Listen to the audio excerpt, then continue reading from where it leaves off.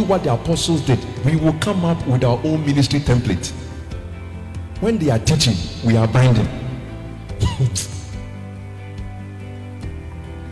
When they are instructing us, we are breaking. I break. You will break down. May you love instruction.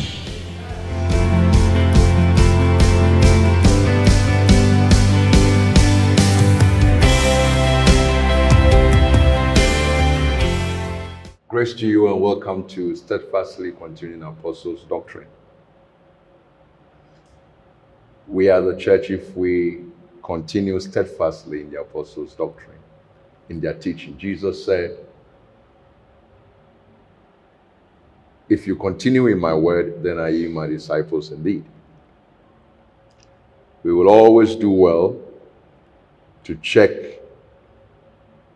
our Christianity by that definition of the Lord, that we are indeed his disciples because we are continuing in his word.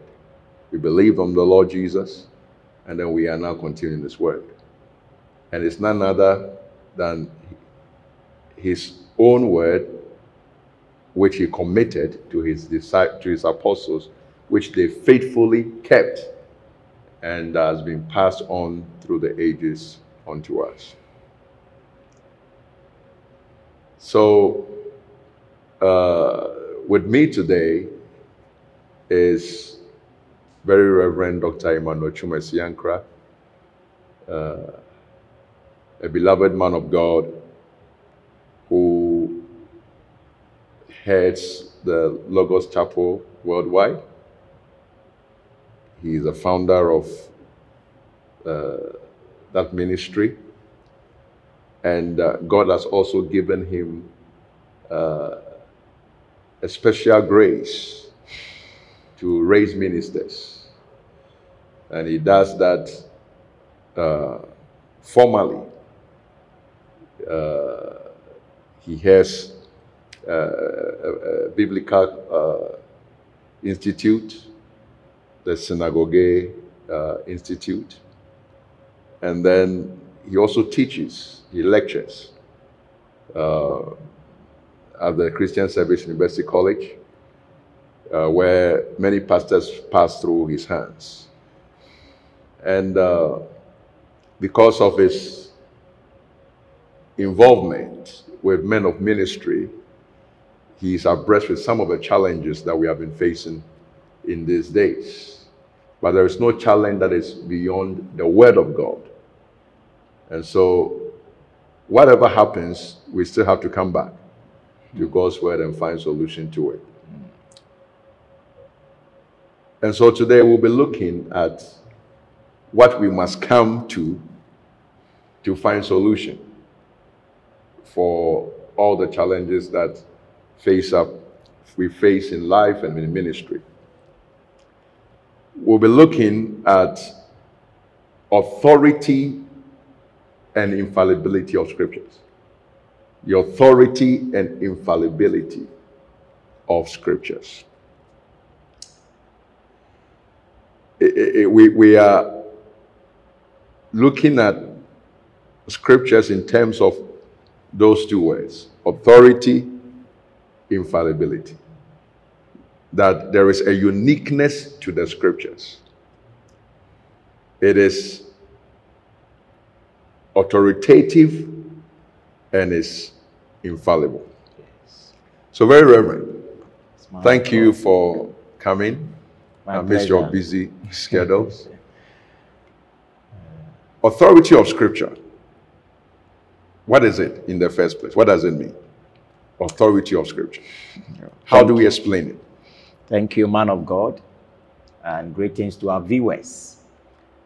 Authority of scripture. One way to conceptualize the authority of scriptures is to come to terms with state systems such as the traffic lights, road signs, police officers. Yep. Now, these state systems possess authority that demand our obedience, Our recognition. our recognition. So citizens are simply called upon to recognize the authority in the traffic light, authority of the police officers in the community. That's right. Or on the roads. Citizens are not called upon to have the choice to either obey them Or not to obey. or not to obey them. So if you are driving and you meet a traffic light, the sign that the traffic light gives you, if it gives you red, whether there's a policeman standing there or not, because of the inherent authority That's in right. the traffic light, you need to obey by stopping.